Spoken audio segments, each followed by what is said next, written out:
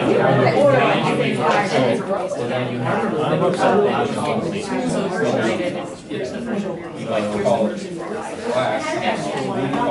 I think we're going to get started. Welcome. Good to see everybody. Welcome to the New Jersey Dam. You are here at our first panel discussion. We started New Jersey Dam probably about 4 or 5 months ago. And, gained some traction, and it's really great that you guys came out and joined us today. My name is Frank DiCarlo, and I'm with RPR Graphics. And today we're going to be talking about what is DAM, Digital Asset Management. And how many here are relatively new to digital asset management? Very good. Anybody currently working with digital asset management? Okay. Excellent. So, why don't we get into it? We have a panel with us today. We have Peter Parker, Solutions Engineer from Picturepark. Next is Ronald Gill, Digital Asset Management at Cognizant. And Beth Fanslow, Lead Digital Asset Coordinator at Schawk, on-site Campbell. Thanks for coming, guys. Really appreciate that.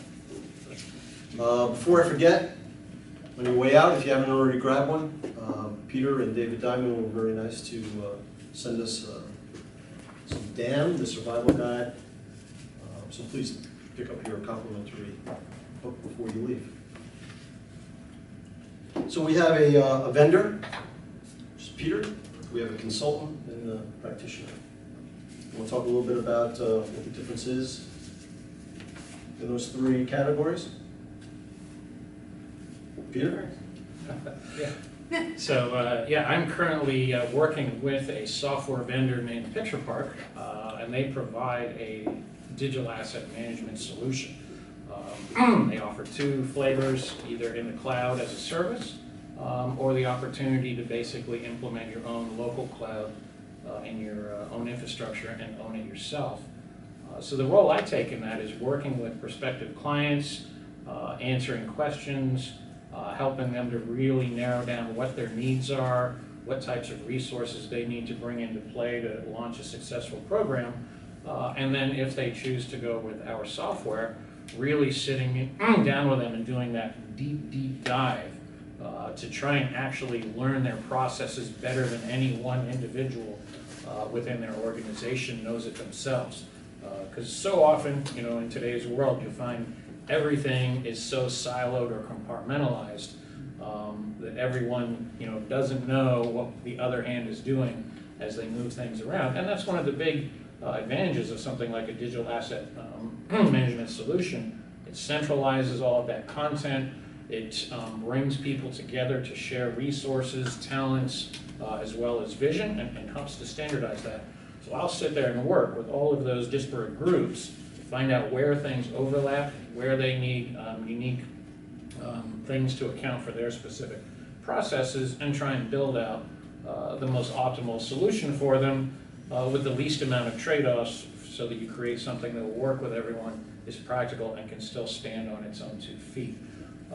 So you know, that's something I find really interesting, and I bring, you know, my years of doing that to the table, along with being on the other side of the fence. So I probably sat in your same chairs many times when I was first learning it way back when, or when we were even trying to figure out what this stuff we were talking about was called. It went through a million different names, but it sort of finally settled on digital asset management. And there are a couple different sort of flavors of similar concepts that we'll touch on later on. But that's where I come from. I'm Ron Gill. I'm the digital asset manager at Cognizant. And my role is very similar to Peter's in the sense that take a look at the platforms that are available out there and try and merge it into company usage. I've done that for a number of other clients, Mercedes-Benz and Warner Brothers. My solution is I take a look at the vendor landscape, look what's out there, see what needs the client has, and try and plug and play from what the client needs to what is out there, to what they need. Currently, my role is for Cognizant, which has its own product called AssetServe, and I am implementing the global marketing product line for AssetServe for the entire company. So there's different variables that come into that, which are rights management, rights usage across international borders, back and forth silos from different companies in different offices in different countries. So there's a big need for digital asset management across the globe to be able to synchronize and harmonize files for usage and workflow. So that's pretty much where I stand. That leaves me. Deb Fanslow. I, along with Frank, am one of the organizers for Jersey Dam Meetup, and when we came up with this topic, I said, wait a minute, I have to be a panelist. No way. Because I've had 3 careers so far. Started out in music, and decided to go into art instead because I figured I might make it rich in art instead. So yeah, that didn't work. And I became a graphic designer. So along with a lot of people who moved into digital asset management from the creative world, I was first a user of a DAM system. And then I left the field and earned my library degree. And I have to say one of my former teachers is here today. When I got my library degree, I first went into the school library path. And I would have to say that being a school librarian was actually one of the closest roles to what I do right now, actually. Because connecting information and people, it really doesn't matter where you're doing it. The type of content, it changes a little, obviously, if you're going from analog to digital, but the essence is that you're connecting people and information. And I learned those skills in a traditional library program and decided to really focus then on learning the digital part of it, going back and focusing on digital content, because obviously it was exploding. And I found that I had that technical fluency, that really loved structuring information and getting into that piece of it. So from where I'm coming from, I've kind of started out in the roots of the field before it had a name, and moved over to the other side. So I've been on the user side, I've been on the administrator side, and so I can speak creative and I can speak librarian, and getting to speak tech a little bit. Can I make 3 corners? I don't know. Stick with 2. So I've worked in the education industry, publishing, museums, and libraries, and now consumer products, consumer packaged goods. Good. There's quite a few of us here that are very new to DAM. I looked up a definition. Digital asset management systems represents an intertwined structure incorporating both software and hardware and/or other services in order to manage, store, ingest, organize, and retrieve digital assets. Why don't we just, taking Deb's leave, why don't we just talk a little bit about how we got involved with digital asset management. Our company was involved, again, similar to Deb, before digital asset management was actually coined. We did it out of a necessity to organize our assets. At the time, we were doing a lot of supermarkets and retail, and we had the same images coming in week after week. And we would scan them, we would store them, and after an amount of time, we said there had to be an easier way. And we worked with something called Portfolio, and configured it to meet our needs, and thus was the start of what we were doing with asset management. And that was storing an image and being able to retrieve it week after week, and not have to scan it, do the color corrections, do the masking, and things like that. And that's how I got involved in that over 20 years ago. How about yourself, Peter? I started out, I guess, more in the, well, I majored in European history in college, so that probably explains a lot. Brings it all together. Right, but I've always enjoyed playing with tech and things like that. I had computers that used to have cassette players in them, and calculator keyboards. I think it was a Commodore PET. And then just moved on from there. But the first real role where digital asset management became critical, I was at Newsweek for about 10 years. So in the early 90s, we were starting to look at our photographic archives and library, which were all in filing cabinets. So there were negatives, there were prints, there were slides, 35 millimeters, you name it. And we were just then starting to take advantage of CDs for storing of digital files. But of course, that still goes in a case and goes on a bookshelf. And perhaps you had an Excel spreadsheet or something that documented some of that. And we were just watching, 50 years of, things start to fade away as the people that had originally curated it, left or retired, and new people came in. So we were wanted to really address trying to get a handle on that while we still had the resources to associate the information with the original content. So I started reviewing all of the technology in the market then, brought in a number of different consultants to work with us, ended up picking one, and they brought in a product for us, and we sat down with all the related departments. So that was photography, that was editorial, and even to some degree our page layout people, because they were going to, not so much, we did end up adding page design into the systems later on, but it was originally they were the ones that just needed to pull content out to build that. So we looked at what everyone was sort of doing, and how could we leverage our archives, and we figured we would get 1,000 interns in or something like that, and have them just start scanning stuff. And that just never happened. So what we ended up doing was we recognized what we had gotten ourselves into and said, well, let's just not get any deeper. So we built a system to archive what we worked with that week. Because what we were currently doing is we had a file server with a folder for each department in there, and we would download our images from AP, or the photographer would come in and drop off their film at our lab, and we'd develop it, scan it, get it in, and do all of that. And then they put it into these folders on the server, and they had an Excel spreadsheet. And only one person could check it out at a time, and they would grab the next incremental number to put it after that file so that you would then know, what file was associated with it. It just meant that every week you had 200.jpg show up with a completely different content, and one week it was nation, the next one it was entertainment, next week it was under that. So we ended up putting in a whole process where instead of things being scanned and given a temporary name and thrown in a folder, they would all go into one centralized system. And therefore, designers weren't modifying it on their desktop and keeping their own local copies. We didn't know which one was actually supposed to go to press. We had an infamous case of that with, there was a family that had, I think, sextuplets, something like that, and she had horrible teeth. So we had our retoucher very carefully overemphasize the shadows, so you just didn't know whether her teeth were good or bad. And that was what we wanted to put on the cover. Well, our publishing company saw, or somehow that file got lost, and they're like, oh my goodness, we need to recreate all the work they did. So they went in and gave her perfect teeth. And then that's what ended up, I don't know how many newsstand copies, I think it was about 300,000 back then, and then we had about a 3 million subscriber base.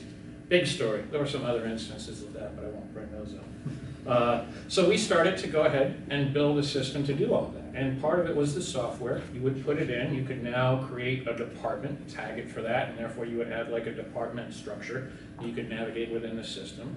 But we were also pulling in all of the embedded information from Reuters and AFP and AP and everything like that, to descriptions and the headlines and the titles and the dates and things like that. And that now all became completely searchable. So all of our photo researchers, instead of constantly going to the Reuters site, we just hooked the whole feed directly up into that system, gave everything like a 2-week expiration date. And if we didn't use it, then it would clear it out to make room for the next stuff. But anything that we did use got tagged and filed into our permanent archive. And it also began to build a history of all of our content. And it wasn't long before we recognized the advantages of that. You could go pull all of the images for the September 26 issue for 1998 without having to do anything other than type in a few keywords and maybe apply a filter or something like that. And this was like unheard of. I think the original goal was to reduce costs, to keep things easier so you weren't chasing folders. It actually ended up increasing costs. But the number of images that the editorial people were working with every week went from about 200 to 400 to about 4,000. And if you look at the number of awards that the magazine received at that period of time for their covers, for their double, two-page spread stories and things like that, it shot through the roof just because they had that much more to play with, to come up with more creative choices and everything like that. So sometimes it doesn't always play out the way you expected it to, but it definitely gives you tremendous benefits and will give you advantages you probably didn't even expect. So the idea is it's an asset. That means it has value to you. And at least we figured that out early enough, and we came up with a way to maximize the return we had on all of our assets. And then from there, I just sort of took that whole concept or that whole approach to any other different vendors or companies I worked with. I was with R.R. Donnelly for a number of years, so we put in whole solutions for like Toys R Us, for Ralph Lauren, all of their online photography, how to turn an actual photography studio cranking out 10,000 images a day into an entire approval and delivery process that routed everything offshore for color correction and was back the next morning for final high-end retouching and then delivery, automated delivery right into a website. I mean, you need a system that's going to manage that. And if you don't stop and think ahead of time how to build all of that out, then you aren't going to be able to fully recognize the value of all those assets. So it was that whole foundation in the early news magazine industry that really just sort of shaped that and got me here where I am today. I'm sorry, did you say Time Magazine? Newsweek. We don't use that bad. So were you part of the AGT group then? No, I was actual Newsweek staff, but we had an actual AGT facility within our building. Where we didn't have the whole building, we had multiple floors, and they had half a floor. You pioneered that photo CD system. Well, the photo CD system, some of it originated through AGT because they had partnered and leveraged some Kodak technology, Right. and then I guess it was the newspaper. Was it the New York Daily News? Daily News, yeah. Daily News, yeah. And they put together a whole system process around that, and that's what we tried to leverage initially, but because it wasn't the same workflow, it didn't really work for us. I know. How about yourself, Ron? Oh, well, Thank you, Peter. I didn't tell you this, but I started out as a painter. Could you tell? I didn't think in a million years that I'd be working in digital asset management when I started. It wasn't even a term back then.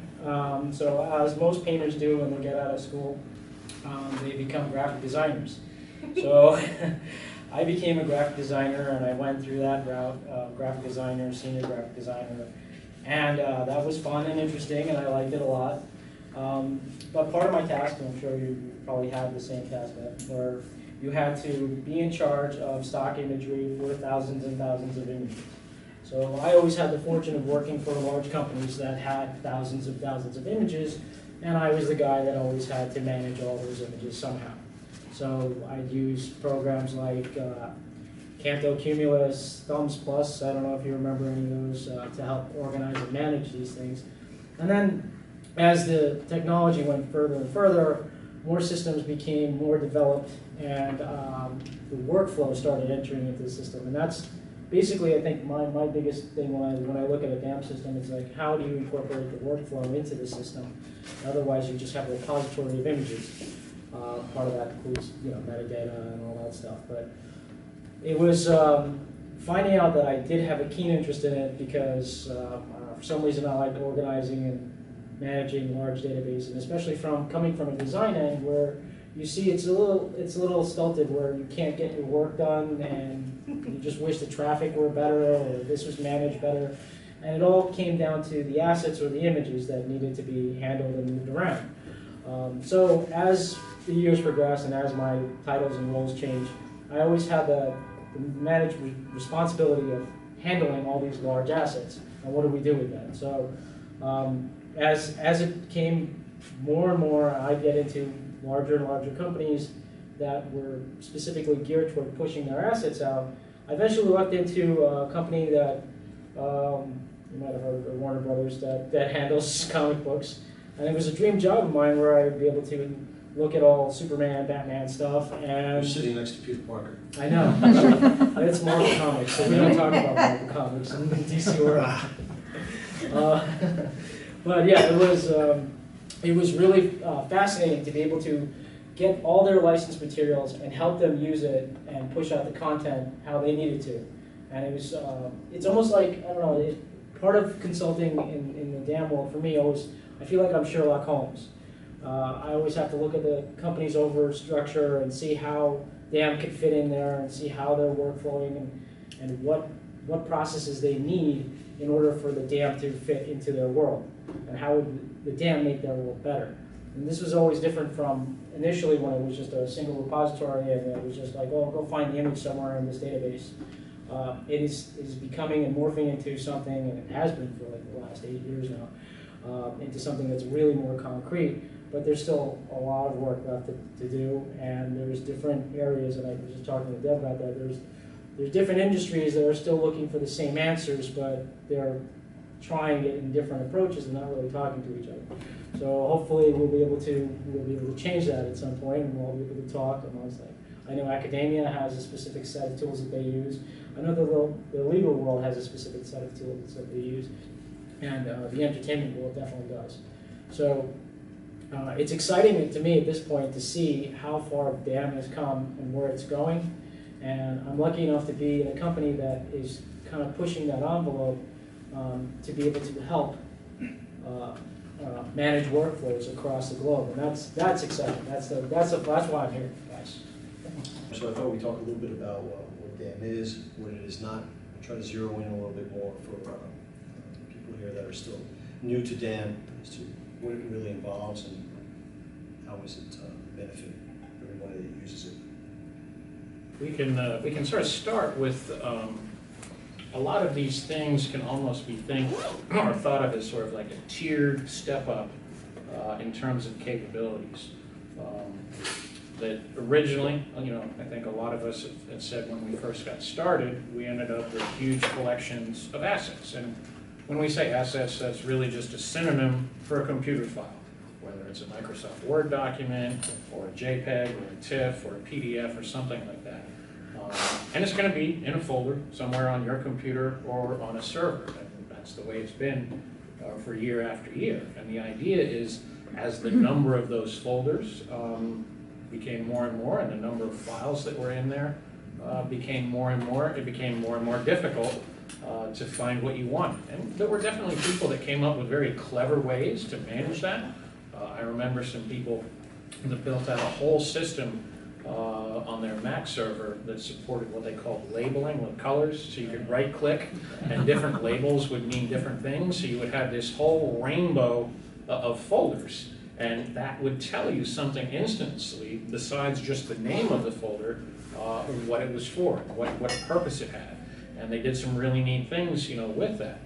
But again, that was really more file management, and that was the very first sort of step towards a digital asset management is, okay, what are some smart ways to look at managing all of these files? And I think we've seen another step up on that in a lot of tools out there, things like Google Drive, Dropbox, things like that. Those are still primarily based on building hierarchical folders with some neat tricks. Sometimes they do offer like a thumbnail preview or something like that, so you don't have to actually download or completely open the file. A lot of computer operating systems do that right now. You can just right-click on something and say preview. You don't have to fully open the file or hit the space bar on something. So there are a lot of these things that have sort of moved along the evolution of what we would call file management. But digital asset management would be like the next tier above that, where you're also tying in information about the assets. And again, we're still talking about assets and files, but now we're combining it with information. But let's not confuse that with just keywords. That's really more just keywording. I mean, yes, you can put an asset into a system and you can put a string of keywords there. But if you have blue, you know, yes, if you search for blue, you might find that asset, but that's not really telling you what is blue. You know, is it that the content in the thing is blue? Is it the photographer's name was blue? You just really come up with a keyword or a tag. So the idea is that then evolved into a much more structured or granular database approach to things, and that was really the birth of digital asset management. There are some other branches or variations, and you may be able to speak to some of those a little bit more. And then that sort of has spilled off into what we've called more content management.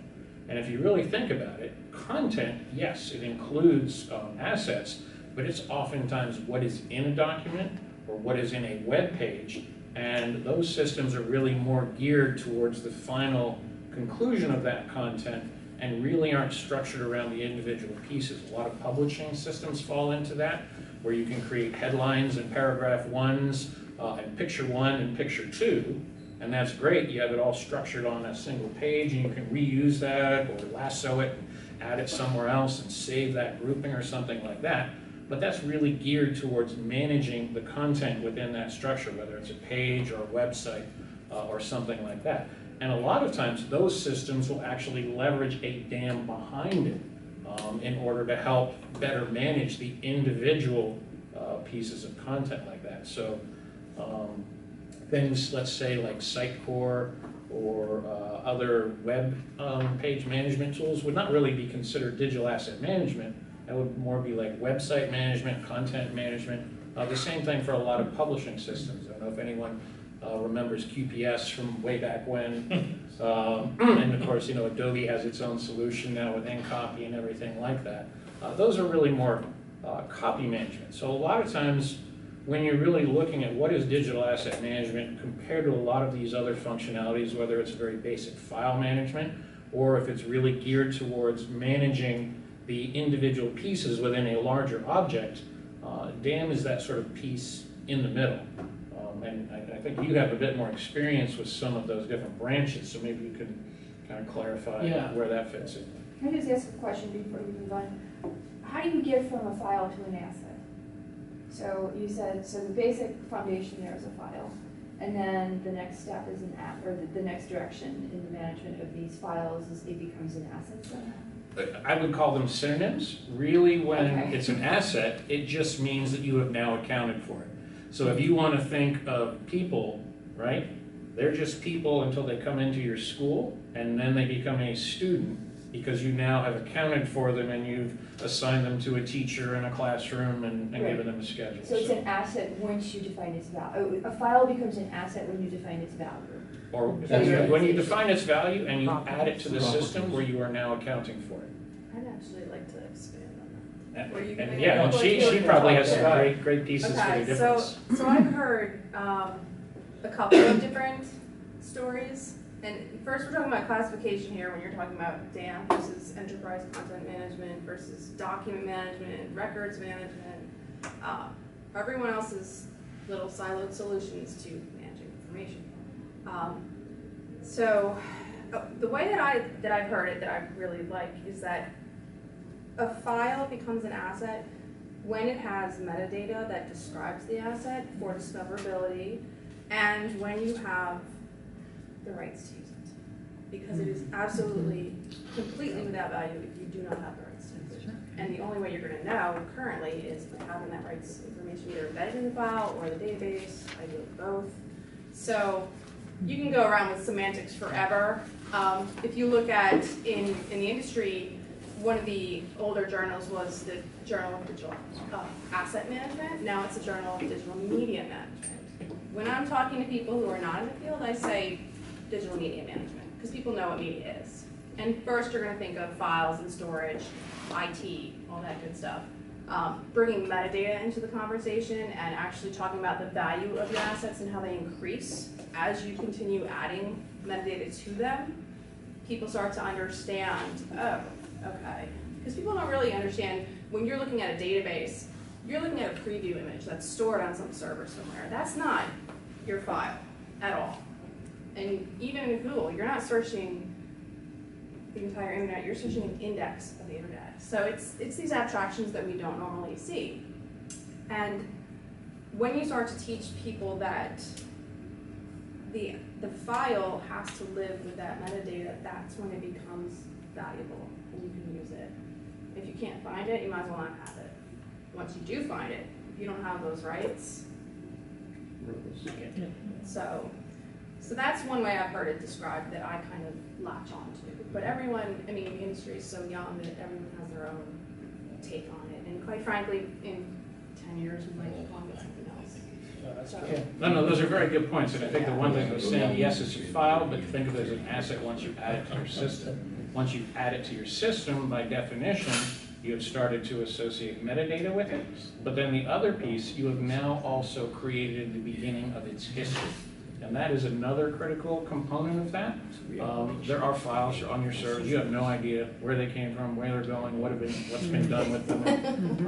Another core principle of digital asset management is that it also now provides a diary to manage and record the history of that file since it has belonged to the system. So that is going to require things like rights to know when and where it can be used.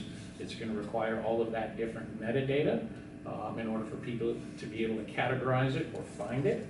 And then there's going to also be a whole other layer in terms of like distribution and retrieving it out of the system. But I think we'll touch on that a little bit later. That's going to be doing things like creating the previews or thumbnails or conversion of the file and things like that. But the real thing, the difference between like a file and an asset would be that you are now associating different layers to it, and you are now giving it a beginning to its history. I agree completely. It says when the file gets into the system, it becomes part of the entire DAM system, and it actually has its first steps into the workflow of the company or whoever's using the system. So I'd like to just add, like, to me, it's an asset is part of the work stream. So once it gets in there, it doesn't necessarily have to be an integral part of it, but once it's got the metadata, once it's ingested into the system, then it becomes useful. So an asset is more useful than a single file. So that's where my difference is. Very good.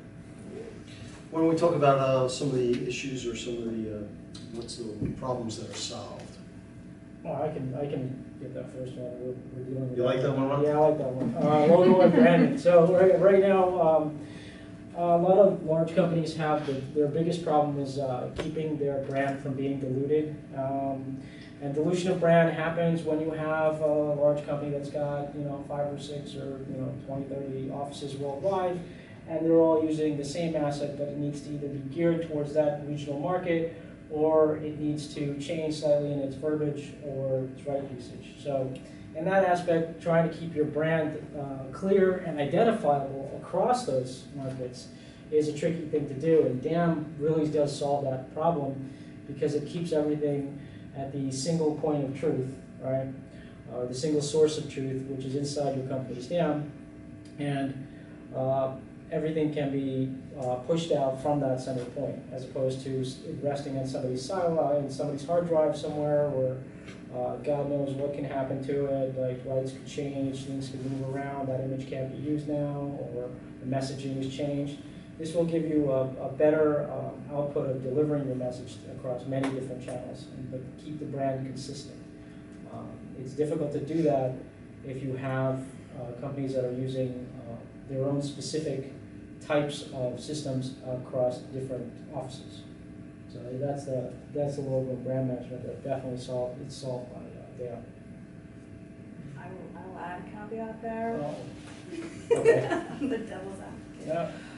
I will say the DAM should be the single source of truth, as everyone likes to say. If it's configured properly, if you have the policies around it, the people, the process, the information, it all works together. So just teasing you a little bit. But I've seen absolutely when you're configuring a system, and you have to be really careful with versioning and how you are keeping track of of the process where assets are ingested into the system, and do you have check-in and check-out? I mean, how are people working with that file concurrently? So it's not just that it lives up there, it's, you have to have that policy around the people who are working with those assets to really understand what they're doing when they move a file, if they copy a file, if they version it, what happens to that single source of truth. Do we need to lock it down to certain groups? And it really becomes complex, a complex puzzle when you're dealing with, especially with global brands, and so it's a lot more tricky than you would think. And of course, the logos and style guides are an organization's most valuable assets by far. So that consistency that you're talking about is, I mean, that's the prime example right there. So. Yeah, I think, and it will kind of tie together a few of these things, or apply to a few of these things. I like your single source description. I've always just used central repository. The idea is that rather than there being multiple copies of something out there that may or may not be at some level of sync, the idea is you come up with corporate policies that this is a single central repository, and when you need to use some particular file or asset, you pull it from that central repository because the copy there is managed. If it's been updated, you'll get the copy with all of those updates reflected in it. If they change your logo from teal to a neon blue, when you go and pull out corporate logo, you're going to get the one with the new corporate standards applied to it. And even though you may have a copy you pulled out last week on your desktop, if you're still not going back to that single source of truth or that managed central repository, you don't know if you are applying all of those standards. Now, that being said, I have yet to find a creative group that does anything other than take the path of least resistance. So if they can bypass any extra step that helps keep things going, they're probably going to do it unless you've really got buy-in from the overall environment. So that means that managers and everything are going to need to call people out when they do that, saying, what if we had changed from teal to neon blue? And I can see right there when I look at your links palette, the path to it shows it's on your desktop. You need to use the copy out of the system. No ifs, ands, or buts. Yes, I know it seems a little bit more work, but it's doing that makes the whole system work. So that was kind of my other point. It will give you a tool to help you manage logo and brand management, but by itself is not going to do anything. It's going to require the policies that you guys are talking about. It's going to require the workflows that will allow people to feel like it isn't too much work to push it through these things. And then there's got to be an SOP that this is just how you do things. And then you're going to use the DAM as the tool to facilitate those workflows and procedures. And that's going to do so much for all the rest of that. If you talk about versioning and management, controlled vocabularies, you'll have tools there. But if people don't use it, then it's not controlled at all, or it's not versioned. I think you had a question. Yes, so you were giving the example before with the picture where the teeth got photoshopped, and then there was the original, the teeth got photoshopped correctly, the teeth got photoshopped a different way, so you've got the 3 different versions. With the modern digital asset management system, how do you deal with that? Do you actually end up hiding the original so that the marketing team only has one cover image to go grab from that folder? Yes. Are you just changing the name? Like, this is the use this version name? Like, how do you deal with that particular issue of the edited photos versus the originals?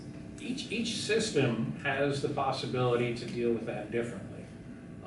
Some of them, and definitely rights to what you can access in the system is going to be a huge part of any good digital asset management system. I think normally that should be, if not number 1, the number 2 list on what needs to be, a critical strength of any solution you pick, and that's the ability to control access. So if you are working with something like a retouched image, okay, you're probably only going to want people that are in the pre-approval group to have access to new, unretouched photography.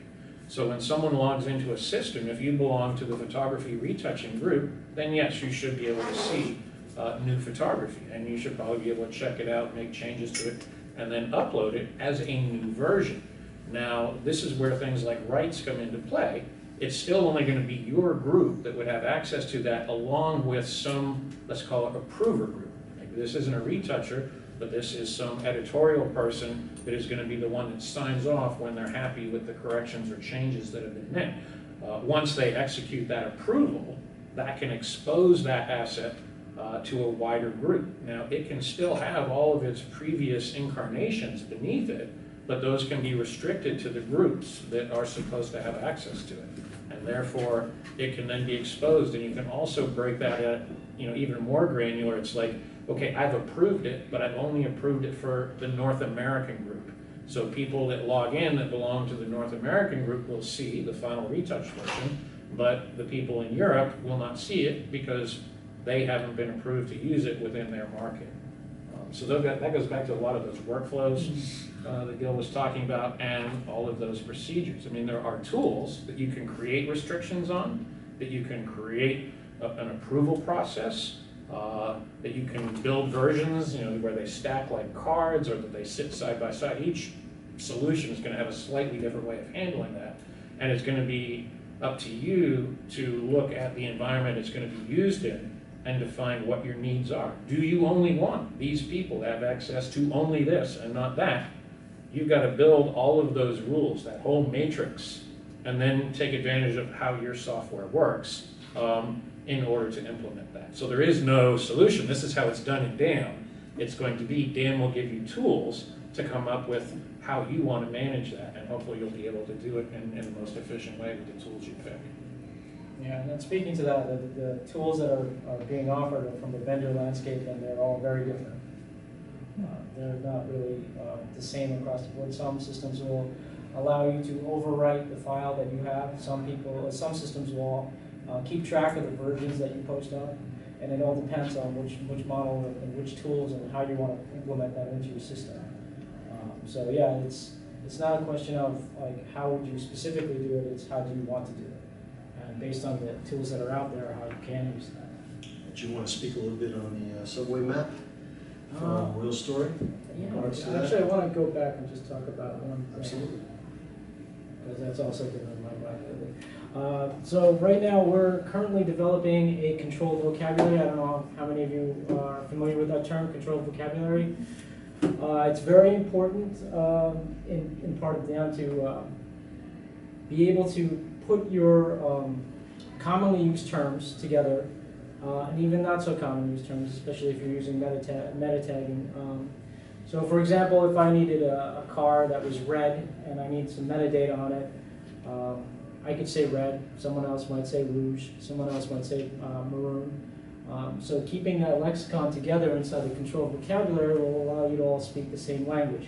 And obviously car and red is very vague terms, and that would only apply to like a photo. But if you're in a company that uses specific language for products or services that they sell or use, that lexicon should be part of the controlled vocabulary so that it can easily be meta-tagged to that appropriate asset. So that's part of the controlled vocabulary system that currently in development, and it usually takes some hand-holding, and in my experience, close working with the subject matter experts in that specific area of the taxonomy that you're working towards in order to create a thorough and proper usable controlled vocabulary. And it is of vast importance that that is set up right away in the beginning. It's not. I'm coming in on this one. Yeah, no, Deb could probably comment far too much on that. But I was going to say your taxonomy should precede your software. Yeah. The point being that your foundational taxonomy or hierarchy is a huge construct that is built over years. So you've got your brands and products, you've got your descriptive kind of information that would you use to describe your assets, you've got countries, you've got divisions, and they all, are associated with your organization. And from where I'm coming from, you take pieces of that branches and you put them into your DAM system in certain places. And when you use your taxonomy in your folder structure, it's usually behind the scenes to organize where your assets live on a server somewhere. Now, when you use your taxonomy terms, in the metadata fields themselves, they're usually called controlled vocabularies. In the library world, we see taxonomy as an example or a type of controlled vocabulary. But for some reason, when they're in little drop downs, the word controlled vocabulary is just kind of took over. So if that makes sense at all, ideally the best practice from where I'm coming from is to have that structure in place, and then make sure your system can support the relationships that you need between your assets and how you want to find them. And then ultimately you want to take that taxonomy and push it out through the enterprise so all your systems speak the same language. Yes? So now we have systems where Google's image recognition software, you don't have to tell it, Google Photos, you can search for photos of beach or cats or dogs, and the software or the systems are now available that can actually just look at the picture and find out what it is. Now, would we still need taxonomy and hierarchies to describe that picture or image or media? I can answer. You're talking about Google Vision API, right?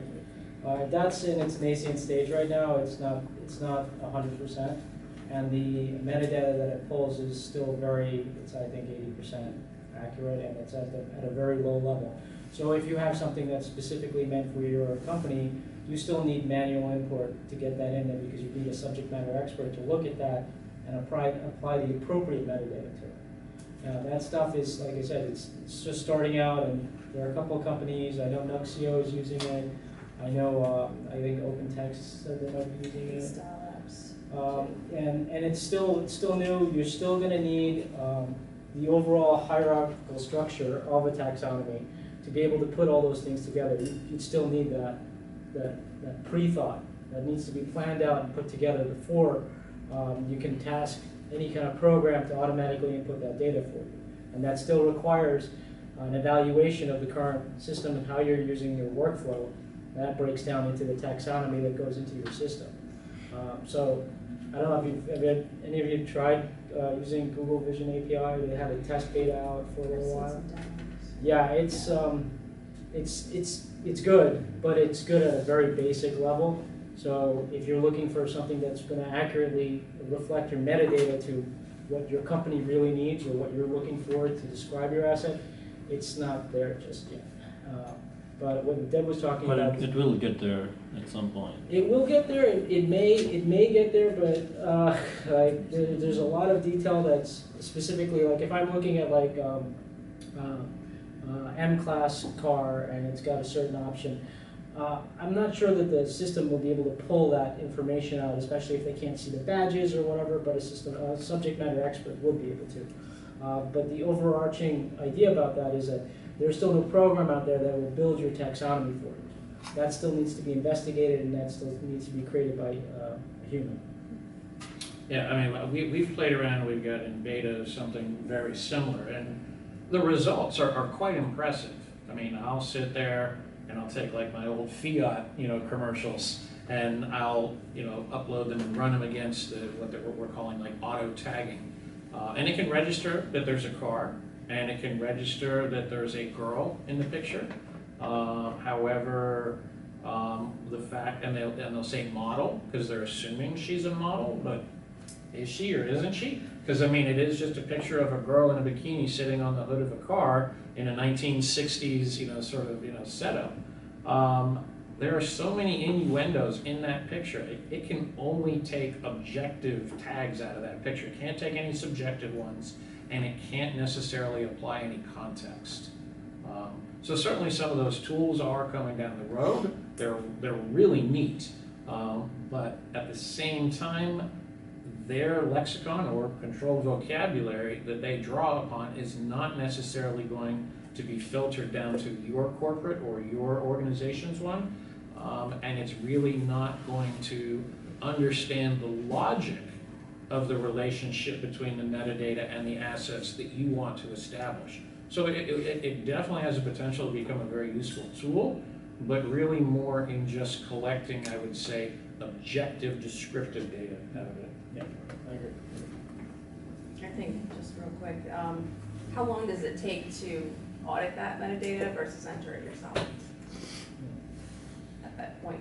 I've seen demos where those keywords just get thrown into a keyword field and it's all garbage in, garbage out. There's some good nuggets in there, but who's gonna sit there and review all of that versus take 30 seconds to put it in yourself? That's just where we're at right now. I can't obviously speak to where we'll be 10 years from now. Sure. So. And just to give a sort of a plug for our own David Diamond, who authored the book, and I hope you guys will all grab a copy of the Dam Survival Guide. We showed him the implementation of our thing, and it was great. It had about an 80% success rate, but then there was definitely 10. Like I don't know where it came up with that from. And so we had to build in the idea that it was providing suggested keywords.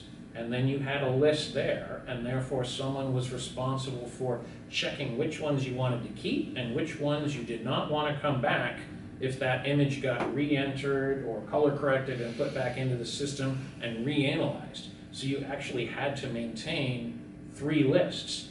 Here's what it said, here's what you liked, and here's what it don't like, and don't show that to me again. So the audit process is is as significant as the benefits that this neat auto tagging type of capability brings. And David was like, wow, that's really cool, but I don't see it as a valuable product yet. Not yet. See how it goes. Well, there's an example I just want to touch on this from a recent article from the Sports Video Group, where they were tracking, I think it was Philadelphia Eagles games, and they were looking at video footage, and they were trying to get the system to pull out metadata from image stills or just from the video playback itself. And they could get football field, they can get players, they can even get the names off the numbers. But if a football player is talking to a specific coach and they're not looking at the camera, the facial recognition isn't there. It's on its way, but the best data that you can enter right now has to still be audited by a human. Or an alien, but yeah. We did pull a slide from a real story having to do with comparing different systems that are available out there today. Real story takes an objective view, just reports the actual data and what these systems can actually do. Did we want to spend a little time talking on them, or is that They're kind of, they call themselves the consumer reports of this kind of software. And they put out the map every year, and it's kind of interesting if you like to research like I do to take those maps and see how the industry has changed, who comes and who goes, and who consolidates, and as the industry matures, you get a picture of where the innovation is happening and who's trying to do it all and who's trying to do just DAM, and it's really, that's what I like about the way that they laid it out. Again, it's a classification problem. It's about 10% of the Right. market. Yeah, so these categories, that's their particular classification, and somebody else might have another. So this is typically how it is talked about in the industry, though, which is why we chose to borrow from there. Yeah, just wanted to illustrate how far we've come and the selection that is out there, depending on your needs, what your company needs would be. I think the one value I found in something like this is, we can talk about what is digital asset management versus what isn't it. And there are certainly specialized tasks that are not necessarily a requirement for something to be a digital asset management. If you want to manage your Twitter feed, right? Now certainly a lot of that is just going to be tweets. They're going to be text-based. So those are not really dependent on having a physical file or asset behind it. And they're not necessarily going to be something that you would reuse. They have a single life, though you may want to track its history and who retweeted it and something like that. But that's managing a Twitter feed. There are some DAM systems that have some element of that to them, and then there are other systems that do nothing but manage your Twitter feed. And so when you start to think of all these different things that a system could do, and it's sort of like Do you want something that does your core priorities very well, in which case you need to focus on an individual branch? Or do you want something that tries to throw everything into the kitchen sink and doesn't really do any of them well? Or, you know, it does some things basically, and yes, today this looks like the flash bang thing, but it's probably going to work far best in the sales presentation than it does in actual practice. So really, you know, think about that. And that's where this, you know, this is good. It does show you that there are very different branches. And at the very core of it, the type of people that sort of are in the center are usually more related to the back ends of some of those other products. I mean, any digital asset management system is going to run on a database. You know, and you're probably, at this point, when you look at systems, they're going to be relying on SQL-based ones. So right there, that says Oracle, Microsoft, or one of the open source, you know, alternatives.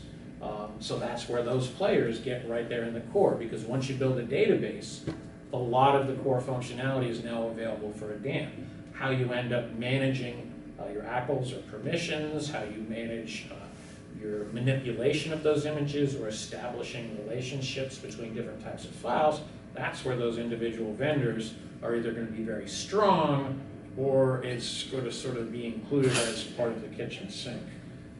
So again, I think that just does a good job of demonstrating how people are all over the map, and that's why you need to research it to find out what your understanding of digital asset management is and what are the tasks that you need to accomplish for your organization with your files or assets. It was used to illustrate just how much is out there. Be very careful in evaluating, as Peter was talking about, what your needs are. There's plenty of systems out there to cater to just what it is that you're looking for. When we talk, Deb, if you want to talk a little bit about the difference between enterprise and SaaS. SaaS has been more and more, becoming more and more available only in the last couple of years. Is anybody here, is everybody familiar with the terminology of SaaS? S-A-A-S? Some not. Software as a solution. You want to talk a little bit about the differences and what the pros and cons are? Sure. I'm actually going to, I can give the foundation, but I actually would toss it over to Peter afterwards, because they have more of the back end technical aspect of it. I can give more of the front end. Basically, I think when we say enterprise here, we're talking about, is your system owned and hosted physically in your company, where you're managing the infrastructure, the software, the support, everything. You're responsible for everything. So you better have your backups. Just saying. That's right. And then on software, as we call it, software as a service. We've heard a couple of things. You're basically turning over some of that control for having that scalability and using other people's servers and services on top of that to offload and avoid your IT department. I didn't say that. To be able to only have to deal with certain part of it, whether it's the middleware or the system itself, and you can expand your storage out based on who your service provider is. Don't put all your eggs in one basket. So essentially, the industry used to be a lot of internal hosting, and it's moved increasingly over to SaaS, as we call it. There are some vendors that are only offering a SaaS deployment model right now, and there are some that are hybrid, and they'll offer you, on-site, in the cloud, a little bit of both. So it really depends on a lot of factors, what security you need, and what your support level is in-house for supporting that technology. And then you can throw in the open source or proprietary on top of that. And how quickly you need to scale, and a whole host of other factors that I can't possibly compress into 1 minute. But I think it's really just being aware of where your data lives, who's managing it, beyond just here's the interface looks great. There's a lot more under the hood to really understand about where your data is it backed up, who's managing the integrity of it, what are their policies behind it, and what is that total cost over 5 years, because there's that argument of, well, which is going to be cheaper, and I don't, you know, currently I don't think there is an answer. It's really based on your needs. So that's kind of where I'm coming from the practitioner level.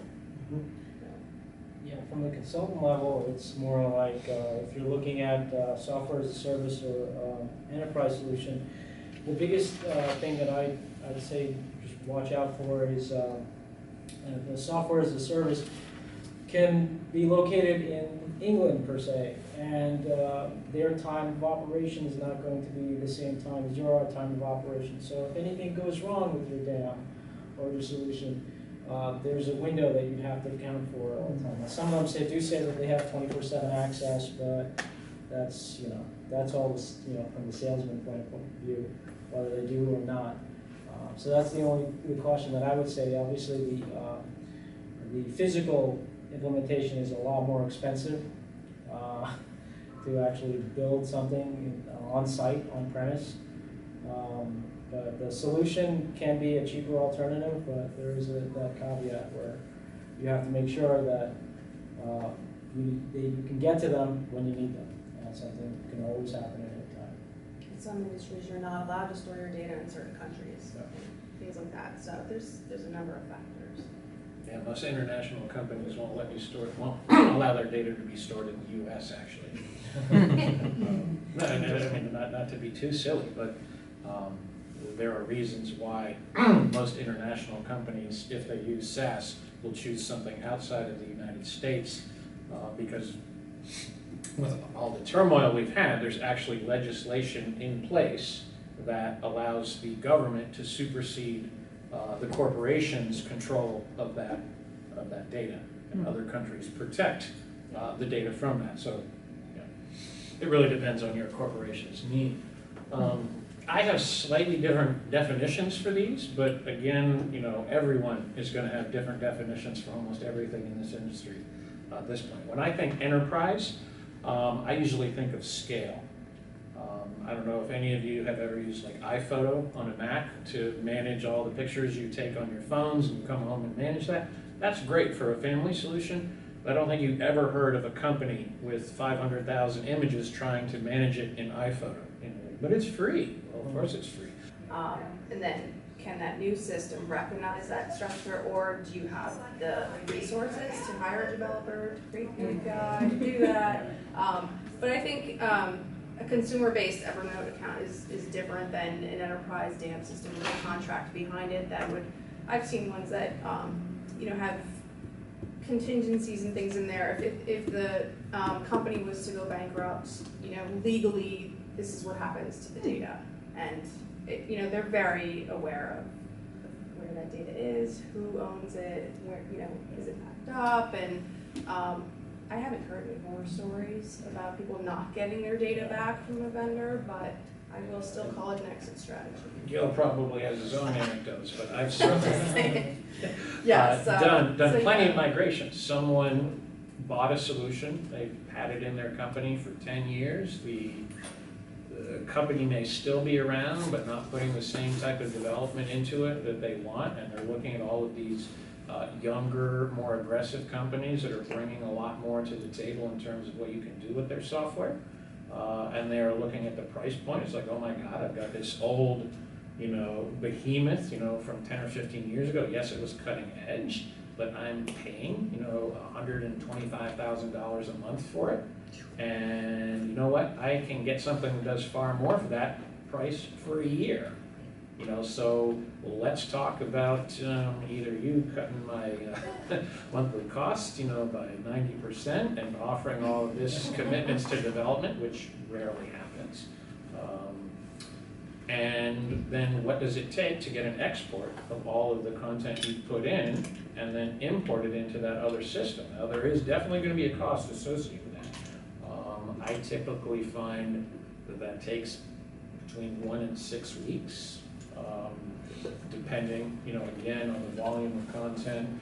And then you'll have to recognize that there are going to be relationships between metadata and assets that exist in one system to provide some sort of functionality that will not exist in another system.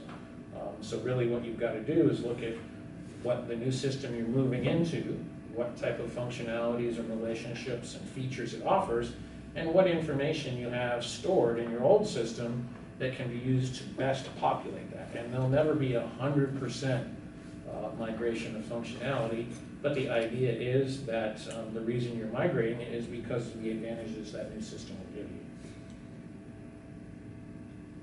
Why don't we talk a little bit about onboarding, what it takes to set out this initiative, what you need to be conscious of, thinking about. Yeah. Well, the best thing that, I think we've talked about, the best thing is to understand the overall company structures and needs, and then build your taxonomy based on that. Everything else falls in line after that, but looking at where your resources, and this is where I was saying kind of like your Sherlock Holmes and figuring out what the company's overall needs are in terms of what the solution can provide. So you're looking at what kind of content you have, what situations that you've used those contents in, and if there's a workflow involved, and if you're going to incorporate the workflow into the system, how would you do that? So the big first step is to take a look at the overall, everything that you have, everything that you need organized and sorted, and then figure out your structure from that point on. Look at the vendor landscape, and like I said, there's quite, the roadmap shows you there's quite a lot of vendors out there, but determining which ones have the best, features that you're looking for would probably be best in looking at companies like the Real Story Group and other vendors and talking to them and seeing what solutions that are out there that can be provided to you for your company and their needs. I don't know if there's any other. I was actually just going to say, David Diamond's Guide actually was one of the earliest books written about the implementation process, and he's got some real choice nuggets in there about bringing people on board, which is one of the things we are always thinking about the technology, but how do you bring, get that buy-in, get people to use the system? Yes, it has to be structured so that people can find stuff, but they need to be part of that process of defining your terms that you're going to use, and how do they want to find information? What facets are we going to use to search by? Do we need to search by brand? Do we need to search by division? Or is it business unit? What do we call it in our company? So once people feel like they had a say in it, they're going to be more willing to go along with it. And of course, what's in it for me always. So you have to tell people, why is this going to make their life better? Yes, there might be some initial investment in time and getting to learn the system, but this is why it's going to work for you. And one of the things that David did that I really liked was he kind of put it in terms of who the audience is that you're talking to. It's going to have different benefits for your executives versus your subject matter experts versus the marketing department, the sales department. And if you really want to get people on board and understand the benefits, you need to tailor it to what they're getting out of the system. Not everyone's going to use it the same way. So that's the people part of it that I tend to focus on Adoption. throughout. Yeah, the adoption system throughout while you're doing it. You really have to have the people and the users in mind even before you get the system, as you're configuring the system. Bringing those people in early and having those conversations, because the system should be based on their needs. So the woman who's kind of trying to bring that content to the IT guy so he can provide a software solution, but the people who are producing it don't want to share it. But they have to share it, but then they're sort of hiding it there. So it's weird. There's no resolution to this, because this is a human problem. Yeah, no, I mean, a good thing is to always remember that if you're going to bring in a dam system, organizational buy-in is critical. And there are definitely going to be different groups that have different needs and different priorities. And it's got to be like a consolidated decision where people recognize there are going to be trade-offs. There are going to be the metadata maniacs that will be adamant that all of this information needs to be associated to something before you can add it into the system. Because if they do that, there are all these tangible benefits down the road, and everything will always work perfectly, and everything will be right at your fingertips, and it will be like a fantastic symphony. without one note out of tune. But then you're going to look at, here are all of the people in the audience. Well, they're going to be checking their texts and they're going to be doing this, and they're not concerned about that perfect piece. They're just sort of like, I'll need this, and when I have that, I want to throw it at it, and if it's obvious, I'll click the button. But if you start asking me 20 things to do when I put that in, I'm just going to figure out a way not to do it, And so you've really got to say, okay, if I can just get you to do this one thing, then we'll have this other group do this thing they didn't want to do, but then that means over here you will just be able to click a button. And you've got to use that sort of trade-off. So it is a huge, huge piece of diplomacy that needs to occur for any successful implementation. And a perfect example, I had a colleague who implemented, or rather he implemented a system at Campbell. It's a huge outdoor sporting goods company, has $1 billion worth of sales every year. And way back when, they decided they needed a digital asset management system. So their IT department went out, researched all the capabilities, brought one in, configured it, looked at all the departments, set up groups and permissions, and put it out. And the creative department wouldn't touch it. Sat there idle for 5 years, and they did the whole, I keep things in my folder on my desktop or in my folder on the server. 5 years went by, a new art director came in, used words I can't repeat in this audience to say, what is this? And he's like, we need to bring in a system to manage that. And he's like, I've got 3 very credible ones that I think we should look at and see what fits our organization work best. I've worked with all 3 of them. And someone raised their hand. I think we actually have one of them here. I guess, well, then why aren't you using it? And so they brought the vendor back in with a consultant, and they went through and left basically IT out of it. And all the people that were going to actually use the system sat down and came up with their trade-offs. Like, I don't want to have to go in and search and download every time I place an image on a page. And it's like, right, but what if we did this and this so that they were all together? So that all 50 of the images you might use for this are all going to be in like one window, and you could drag and drop. And then you don't have to find it on your desktop. It'll be a nice window with thumbnails. And I'm like, well, that wouldn't be so bad. And if you would do that, then it would help this, this, and this. And I can take that other thing that you hate doing, and I'll get that group to do it. And it was this whole back and forth.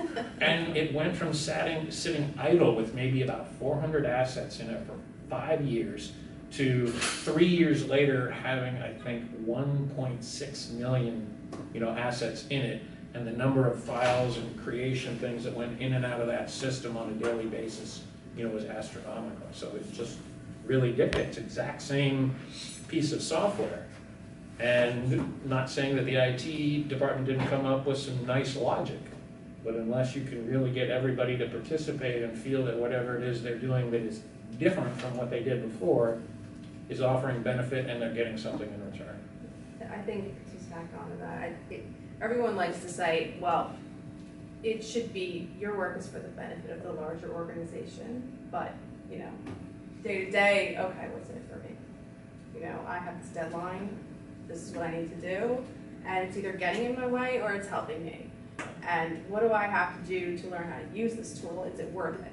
So you have to bring people in and show them those benefits and why it's happening, and tailor it to that particular person you're talking to. So I like to think of it as the sandwich. You've got buy-in from the folks at the top, you've got your users at the bottom who are driving how that system should interact, and then you've got your champions in the middle who might be your admins or the people who are like managing the system, who are helping organically grow it in the middle. So the damn sandwich.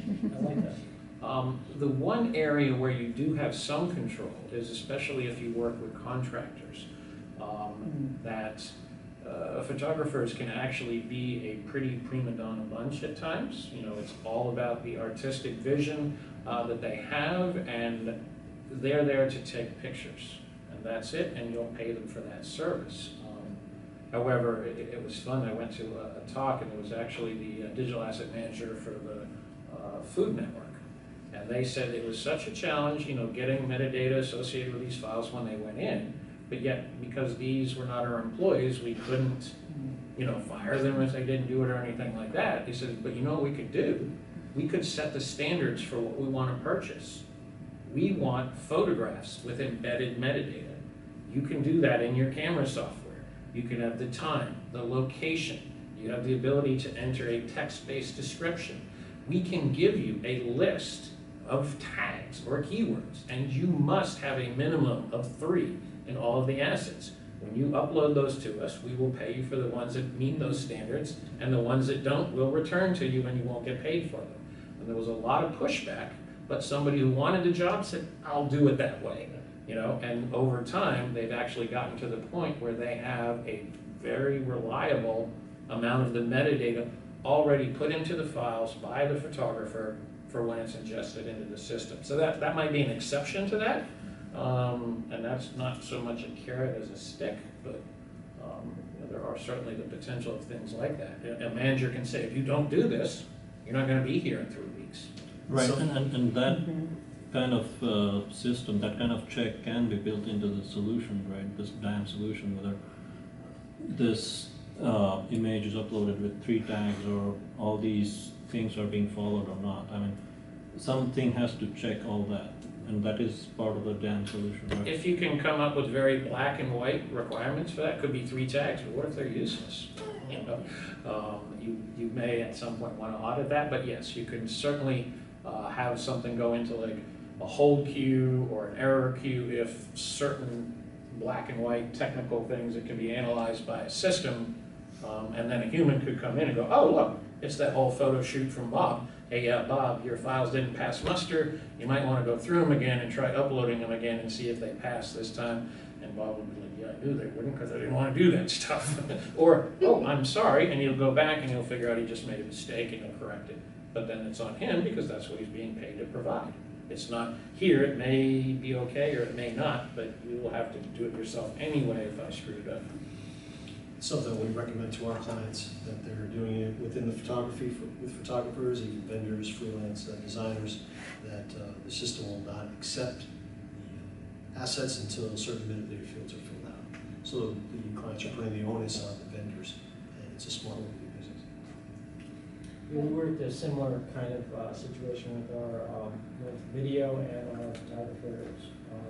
When we create material that are outside the company, we started putting in place that the metadata and the uploads to the system needed to be inside the SOW before the work was even completed. So put that in there, and then with the development team, we were able to implement mandatory fields of the metadata, so it can't be published unless it's part of the mandatory field. So if they at least have the minimum in there, then it can go through. Otherwise, it wouldn't be able to upload, and they won't get paid.